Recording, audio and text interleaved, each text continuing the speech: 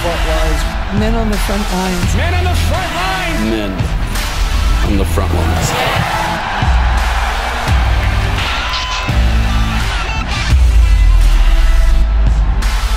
We call forth these mighty men of valor. The Lord put a vision in my heart for a new movement amongst men in the body of Christ. The Lord says that I'm going to make champions out of those who would gather unto me. And I believe what men on the front lines will do And I see it going into the nations. is going to raise the bar among men. It's time for heroes to arise.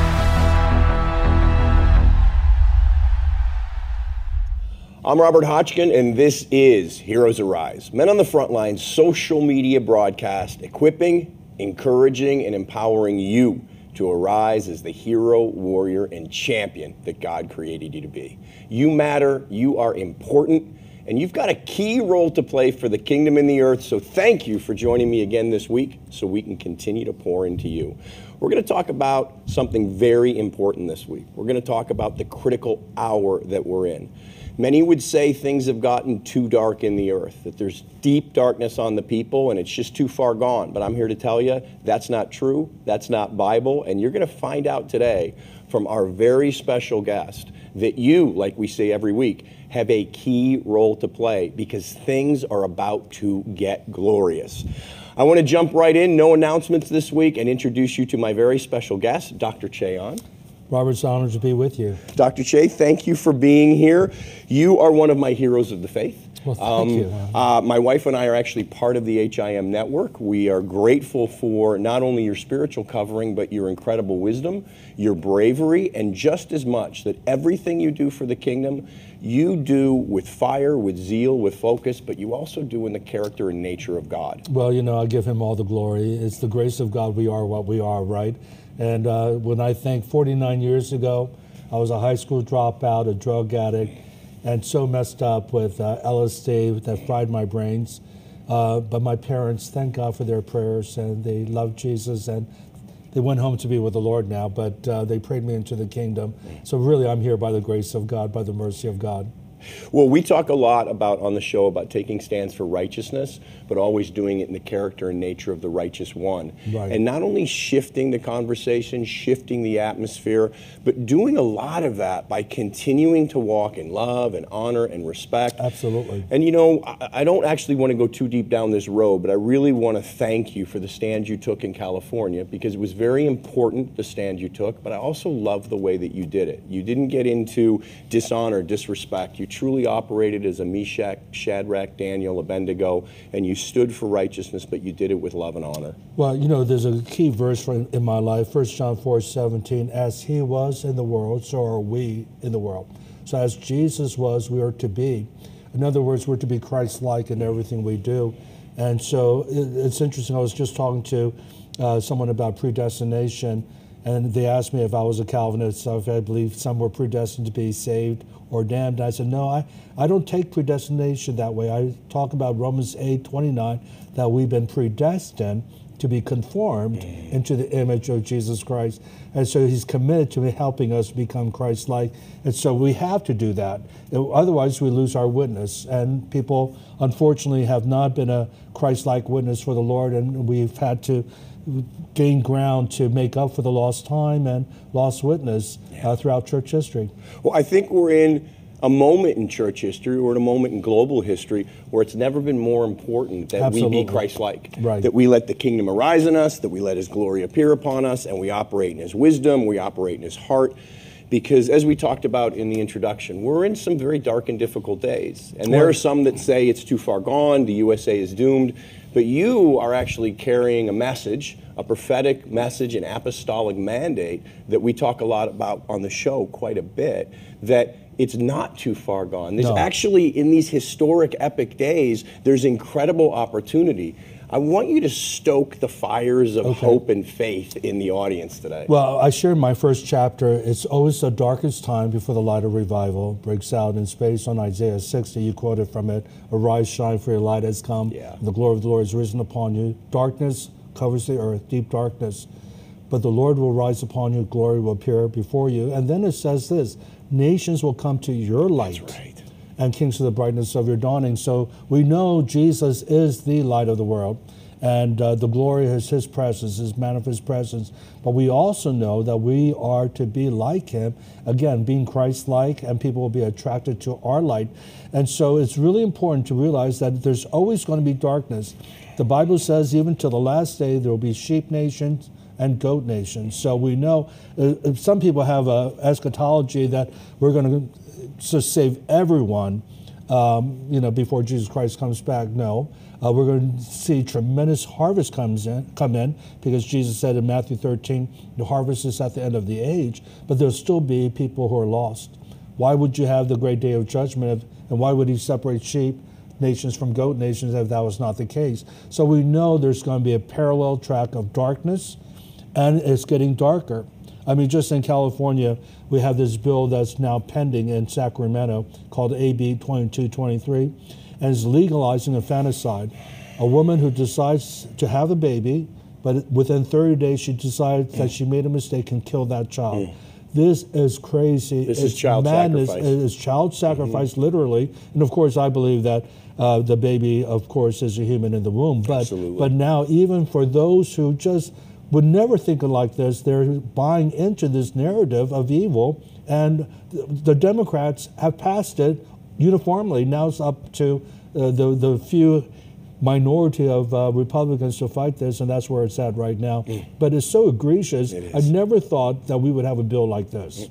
No, and I think part of the reason that it goes on, even with the church as the dominion stewards in the earth, which has been God's plan since day 6, but I think the enemy's lying to us. I think the enemy is broadcasting on all spiritual frequencies. It is too dark. It is too far gone. You're just too small. And I think too many Christians are seeing themselves as grasshoppers in the eyes of the giants instead of seeing how big our God is. Amen. How can we help shift that perspective in the church so we wake back up to the authority we have in Christ to do something about this? Well, again, we go back to Scripture because we're talking about Haggai 2, verse 7. I'm going to shake all nations. But then he says, I will fill this house with glory.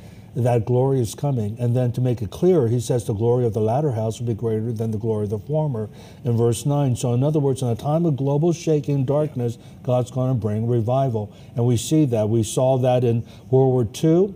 It was tremendous darkness. 80 million people died, most of them civilian. And then right afterwards, we saw tremendous revival with the Latter Rain revival 48, Hebrides revival 48, the Voice of Healing revival in 47, Billy Graham in 49. And then we go into the Charismatic Renewal, the Jesus People Movement, the Toronto Outpouring, Brownsville Revival. We're talking about 50 years, Jubilee period of extraordinary revival. Now we're in darkness again with this COVID-19. It's not just the COVID. It's like the perfect storm. We've had George Floyd's murder, the racial unrest in Seattle and Portland, Oregon, Minneapolis. We're talking about an election that was the most controversial in the history, 2020. Many people feel was stolen. And then you have a war in Ukraine. It's just, we're talking about runaway prices, inflation. I mean, we're talking about, in California, it's $7 a gallon for premium gas. It's so unbelievable. And so here we're seeing a perfect storm in the midst of this darkness and shaking. God says, I'm going to bring the greatest revival. Because C.S. Lewis said this in his book, The Problem of Pain. He whispers in our pleasure, but he shouts to us in our pain. What does that mean? When things are going well, who needs God? But when we're suffering, we begin to turn to God and say, God, if you're out there, just reveal yourself, because I'm hopeless. I don't have the answer. I don't know how I'm going to pay my bills. I don't know how I could keep this restaurant going. I don't know how I could pay rent. And when you're like that, all of a sudden, whoever calls upon the name of the Lord will be saved. If you're sincere and you're crying out to God, he's going to reveal himself to you, and he will give the gift of faith. By grace you're saved through faith, not that of yourself. It's a gift of God. A lot of times we try to muster up and, name it and claim it and confess, but it's a grace. When I had faith to sue the governor, it was a supernatural grace. That's why I give him all the glory. I don't take any credit for it because I know that he gave me the grace for the assignment, and that's the way Christianity should be. The just shall live by faith. Amen. But the faith is a grace that comes from God. It's called the gift of faith in 1 Corinthians chapter 12. When you talked about the faith and the grace, I could feel it. So I'm going to ask you to look into your camera and actually release that substance of faith and that substance of grace that you received for your mandate to our audience. Absolutely. You know, the kingdom of God is not meat or drink, but it's righteousness, peace, and joy in the Holy Spirit. All those are gifts from the Holy Spirit. Righteousness, you can't be righteous. We are declared righteous because of what Jesus Christ has done, but it's a gift. And peace is something that he gives to us. My peace I give to you, not as the world gives, do I give to you. Joy, it's a gift. Again, he gives us joy overflowing. And so is faith. Everything from the Father is a gift, is a grace. And so I pray for the Holy Spirit to come upon you because it's in the Holy Spirit, that the presence of God will envelop you. And whatever you're contending for, maybe it's for a healing in your body. I want to pray right now that he'll give you supernatural faith for that healing. It's not mustering it up and praying more and fasting more, although that could lead to this encounter of faith. But I want to just encourage you just right now, just receive this gift from Abba, Daddy. He loves you with an everlasting love. Just receive this faith and be healed now in Jesus' mighty name. Whatever your problem is, and contact Robert and let him know how you got healed. Amen, yeah. You know, in your book, Turning Our Nation Back to God Through Historic Revival, you looked at different revivals. And I want to ask, again, just to keep stoking that faith and that hope, what common denominators did you see in how the church participated with God? Now, God's sovereign. God can snap his fingers and do it all. But as we've talked about, since day 6, his plan has been to have a people in relationship with him who operate as dominion stewards in the earth. What did you see that believers believed for or were doing to help be that landing place for the great moves of God? Well, the three things that you see that's uniform from Scripture throughout revival would be extraordinary prayer, unity of the body, and radical obedience. So we see in Acts 1, verse 14, where the church met in one accord in the upper room. And it says the apostles were there were 120, with Mary and Jesus' brothers, which is interesting because in John 7 says that his brothers didn't even believe in him. But after the resurrection, James, Jude, they became followers of Jesus as their Messiah. But that word, one accord, is really important. It's the Greek word homothumadon, and it appears 10 times in the first 10 chapter of the book of Acts. And we see it over and over again, how they were of one accord. We see that in Acts 2, verse 1. We see it in Acts 4, when they're being persecuted, they say, Lord, take note of our threat. They cried out to the Lord in one accord, and they got filled again with the Holy Spirit. So unity of one accord is really, really important. And it doesn't mean that you agree with everything, but it's just being like-minded. You love one another, you believe the best of one another, and that you're going after the same thing together. You have the same kingdom values, and you're hungering together. But then extraordinary prayer. You have to realize when Jesus ascended, he told them to wait until they're endued with power from on high. He didn't tell them how long that was going to be. Now, we look back in retrospect in history, it was 10 days after the ascension to the day of Pentecost, but they didn't know. It could have been 40 days. It could have been 60 days. But they persevered and they prayed constantly until that power came out. Peter Wagner, in his commentary on the book of Acts, and I love Peter Wagner. Late Peter Wagner was my mentor and my apostle. He said it was probably the most extraordinary prayer meeting in the history of the church in the upper room, because they're worshiping, they're praying for 10 days. And his theory is that 500 started out because Jesus appeared to 500. Interesting. But only 120. So what happened to 380? Because over time, you know, it's hard to persevere in prayer. You know, 24-hour prayer. What Mike has done is, Mike Bickle with the International House of Prayer is extraordinary. What Lou Engle did in Mott Auditorium from 1996 to 1999, 3 years, was extraordinary. And what was really extraordinary, whereas Mike has people who raise support to pray full-time, we had just volunteers. We just had moms who had to take care of their kids. We had people who had to work. So they would take a prayer shift from like 3 to 6 and go to work at 7 in the morning. They were volunteers. And we had 80% time filled. And I believe that's the reason why God allowed us to take the prayer to another extraordinary level, through the call. Right. Stadium events. And Lou was the founder, but I was the president and administrator of that from 2000, 2003. But so extraordinary prayer. Jonathan Edwards said if you want to see revival, he was a leader of the Great Awakening in America, there has to be extraordinary prayer. Yeah. The third is radical obedience. And we had touched on this because Jesus commanded 500 to wait until they're endued with power from on high. Now, I understand they weren't from Jerusalem, they were from Galilee. They had business, they had family to take care of. But 120 were radical. They did wait. Yeah. And there's a verse I love in Acts 5, verse 32. The Holy Spirit is given to those who obey him. You know what? Obedience is nothing but a fresh consecration. When you consecrate yourself to God, it's like the 2 Chronicles 16:9. The eyes of the Lord look throughout the whole earth, that he may show himself strong on behalf of those whose hearts are completely his.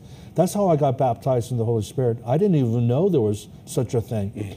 But I was, this is back in 1974, and our worship songs were like day by day, to see thee more clearly, to love thee more dearly, to follow thee more nearly day by day, from the gospel musical.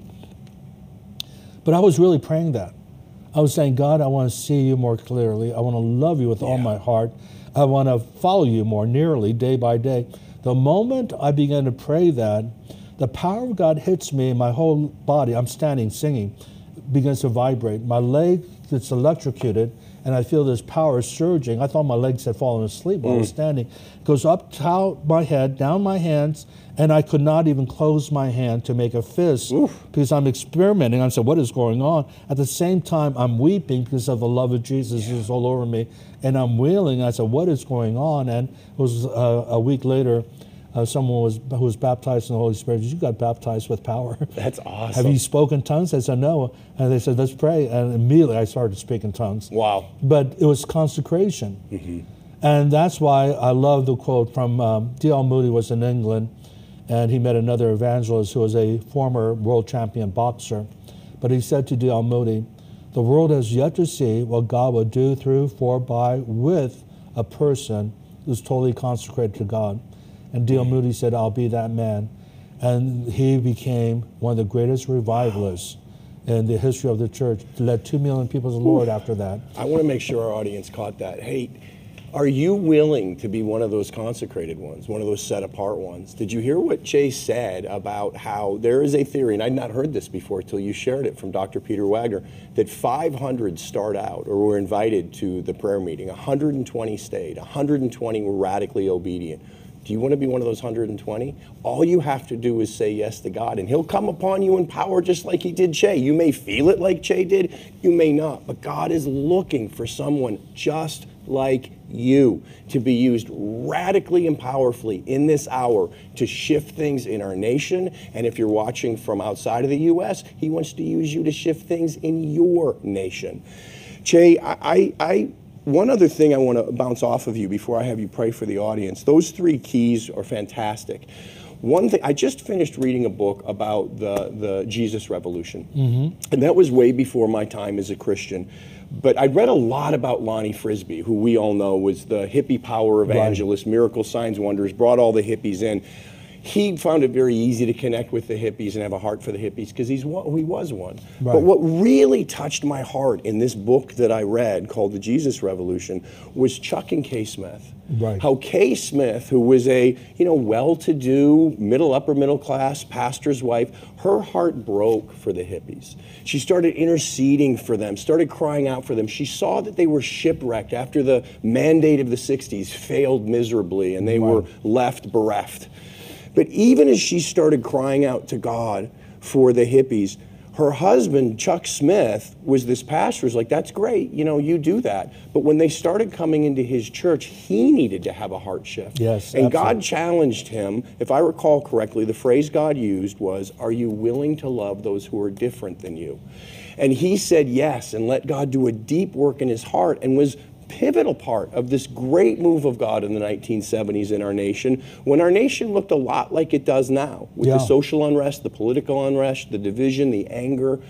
How important is it in revival history of our willingness to partner with God's heart for the world, for our nation, but especially for those who are different than us, those politicians that are working against what we see. We don't stand for their agenda, but are we willing to fight for them in the spirit? For the people who have participated in Antifa, are we willing to fight for them in the spirit? Historically, as you've looked at so many revivals, how important is that connecting to God's heart aspect of it? Well, absolutely. I mean, this, again, the principle was the darkest time for the light of revival. We're seeing the same thing. It was a dark time in the 60s, the radical 60s. We have Dr. King assassinated in 68. We had Kennedy assassinated in 63. We had the riots. I grew up during that turbulent time, and the war in Vietnam was going on. 4 were shot in Kent State, Ohio, protests against the war. Just imagine if the military killed or the police killed 4 students protesting, what the news that would be. And so the anniversary of that is called May Day. So every May Day, we would have a concert with some top rock band that would draw thousands into Washington, D.C. Then after the concert, we rioted. That was the MO. That's how turbulent it was back in those days, and I was part of that in 1972, but I got saved in 73. I would have continued, but by God's grace, I came out of it. So I remember that, how dangerous. 1,500 bombs went off in the 60s in different cities. It was extremely violent, and yet in the midst of this, Chuck Smith welcomes Lonnie Frisbee and brings about the greatest revival among young people. 20 million young people got saved from 1967 to 1977. And so we're talking about a deep darkness, and yet the light of revival breaks out. And I think we have to have that kind of heart for souls. We have to have passion that, you know, I was one of the hippies, you know, and here's something that happened with Chuck. Another story I heard is that his elders complained because when the hippies started to come inside his 4-square church building, they were all bare feet, and they were messing up the carpet, and they were complaining and said, "You got to tell them to wear shoes." And he says, "What do you want, the people or clean carpet?" And they said, "We want clean carpet." They said, "Well, rip out the carpet. I want the people." Right on. And so he was so radical, he was willing to welcome and give up the comfort of a nice-looking carpet to welcome the hippies in. And so there has to be a real tangible demonstration of love and acceptance towards the lost. And I do believe the harvest is ripe. Yes. You know, I've been seeing the beginning of it with Let Us Worship.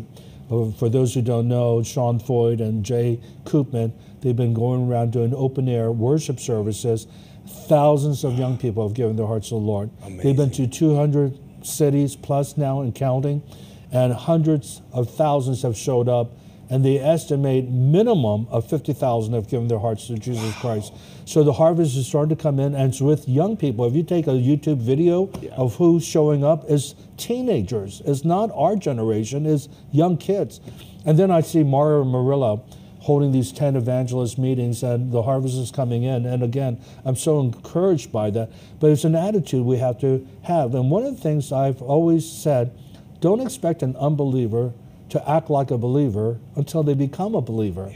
So we raise these expectations. What do you expect from a gay person? What do you expect from someone who is not saved and they're into witchcraft? You know, I mean, it's like they're not saved. You know, what we were doing before we got saved is what they're doing. And so we have to have the eyes of Jesus with compassion. And by the way, I believe the signs and wonders, supernatural, break out when we move in compassion. Amen, I agree. And we see how Jesus was moved with compassion, and that's why we don't see a lot of great power, because there's not a lot of compassion in the church. I hate to say that, but I think as we move into and shift into that kind of compassion that Jesus had, that mercy he had, we will see greater power than we've ever seen in the days ahead. Several years ago, the Lord spoke to me and he said, the coming move of God that will bring in the great harvest will be marked by his personality. We've had moves of power. We've had moves of his presence. This move will be filled with his power and presence, but he said it will be marked by his personality. And I think what does that love look and like? compassion, I mean, that's that love, that compassion, that willingness to listen, that bringing the personality of God, which will then draw people. Just like the woman at the well. She was drawn into that encounter. She didn't want it, but she came and encountered the male, the Jew, the rabbi, who was the exact opposite of what she wanted to run into at the well as the town harlot. But because Jesus obviously was the personality of God, it opened the door for the prophetic, it opened the door for salvation, it opened the door for her to become a great revivalist. You should write a book on that if you haven't. That's really good stuff. Well, I want to encourage you, it's not too far gone, it's not too dark, we just need a move of God. Remember this, when this whole world was given over to darkness and Satan actually had the keys to this realm, Jesus didn't sit in heaven and say, it's too far gone, it's too dark. He stepped down and did for us what we couldn't do for ourselves. And now Jesus is asking you, will you let him empower you to do for him what is deeply on his heart, to be a part of moving with him for what is about to break out and see this nation turn back to God. Che, just before we leave, I'd like you to look into your camera and in your apostolic authority, release and empower all the viewers to go out into their mandates of influence and be part of what's coming. Well, every gospel ends with a great commission. The Gospel of John, Jesus appears and says, as the Father sent me, so I send you. In Luke 24, the forgiveness and repentance must be preached to all nations. We see in Acts 1:8, beginning of Acts, you shall receive power when the Holy Spirit comes upon you, and you shall be my witness. Matthew 28, disciple all nations. And these signs will follow Mark chapter 16. Those who believe in my name, they will cast out demons, they shall lay hands on the sick, they will recover. And so I want to impart the Great Commission because this is something that's not the great suggestion. This is something that God mandated.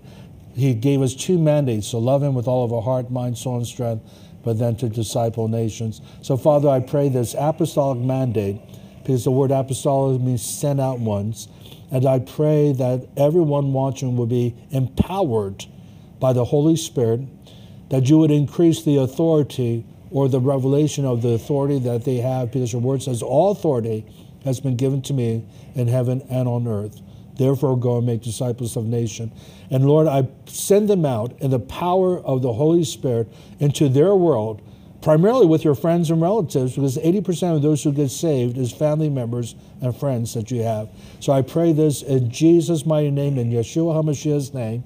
Amen and amen. Amen. Che, your new book is Turning Our Nation Back to God Through Historic Revival. Let the audience know where they can get it and then where they can hear more from you as well. Amazon.com, or you could go to my website, cheahn.org. It's really simple. Thank God my mom gave me a short name, CHEAHN.org, and you could order it there as well. Dr. Che, thank you so much for being with us. Thank you. And thank you for being with us for this episode of Heroes Arise. We'll see you back here next week for another one. Ready for more?